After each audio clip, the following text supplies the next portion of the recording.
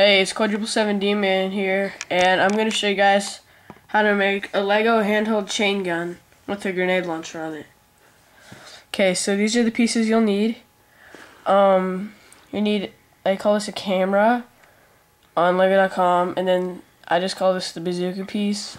You need a washer, a wrench, a 1x1 that's angled, whatever these things are called, a thick washer, and whatever these things are called.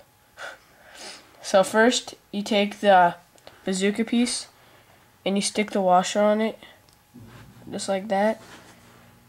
And then you take the camera piece and you take it and you put it, the part that sticks out, and you put it through that hole. Kind of hard to get in there. And then you line up these two holes like that. Then you take this piece, whatever it's supposed to be called, you just stick it on there. Then you take the mystery name piece and you stick it on right here. And here's your grenade launch right here. And then you take this to finish the chain gun part. And then you take your your wrench, and you put it on this first hole right here. Then you take your last piece and you stick it on the back right there. So that's what it looks like. And I'll show you what it looks like with a person.